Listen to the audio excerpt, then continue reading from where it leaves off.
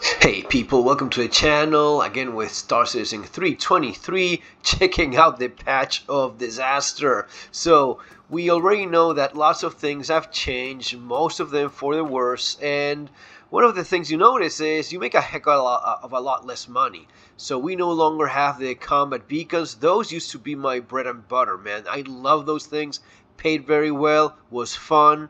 And yeah, it's no longer there. It's not only master modes, no, you're not even getting the combat beacons that pay so nicely. And I was thinking about doing a little bit of salvaging. I know it has been nerfed or balanced, depending on how you want to look at it. It did need a little bit of balancing. Now, there's a difference between balancing or nerfing it to the fucking ground, which I think is what happened. So, just for cracking a hammerhead with a reclaimer, you used to get 250k. That was a lot of money, maybe a little bit too much. Now it's 30k that you get.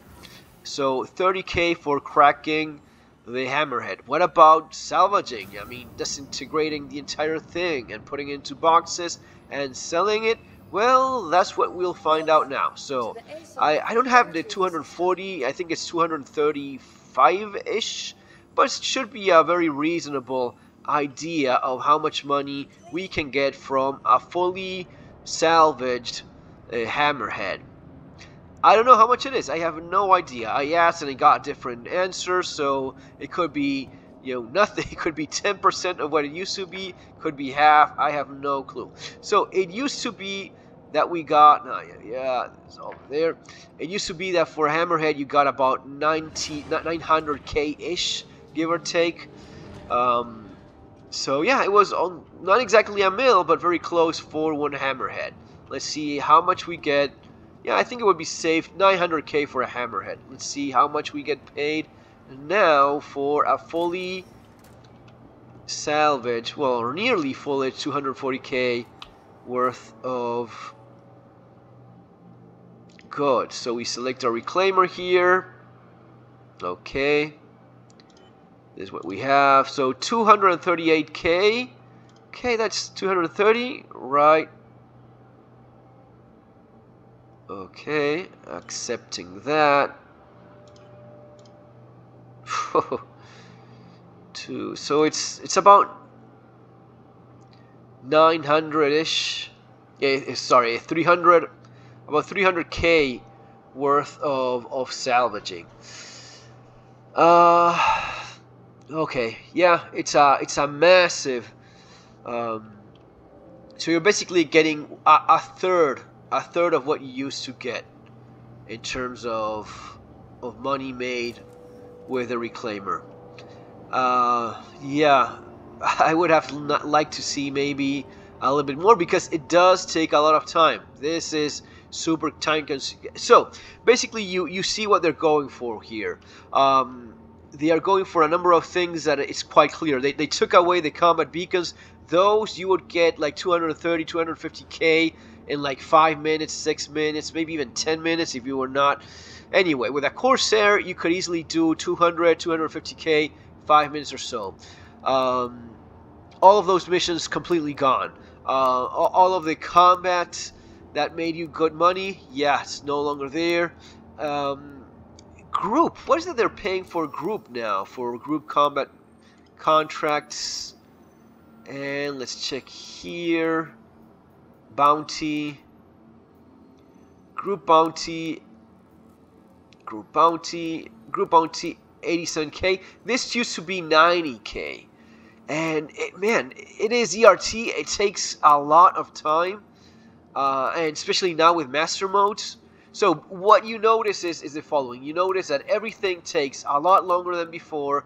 Everything pays a lot less than before. Ship prices have gone up a heck of a lot more.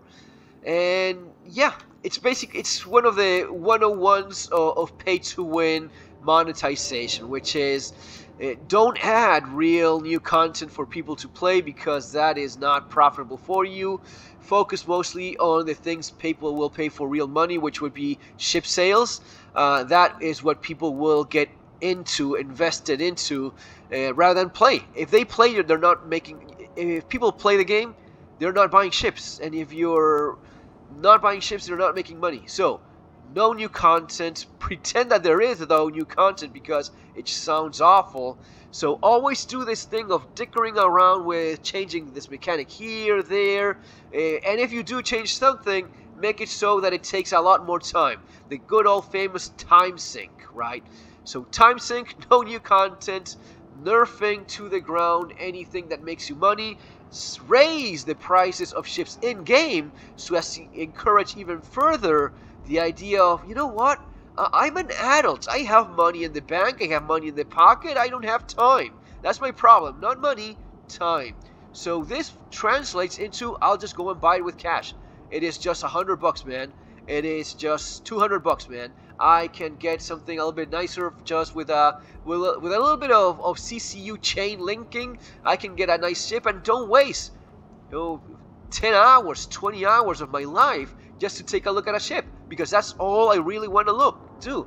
All I really want to do is just take a look at whatever new ship they came up with, which looks very pretty and cool, and I just want to fuck around with that, fly it a little bit around. But the thing is this, guys, flying around ships with nothing for you to do with them, it's not much of a game. And the part where I think they really fucked up is with master modes, because even that thing that we all ended up doing, which is fucking around with our ships, flying around and not doing much at all, even that stops being fun with master modes. So it's so difficult to avoid the rants, but yeah, you just notice this nice trend. Reducing the amount of money made in game, and yeah, that's what you make with a reclaimer right now.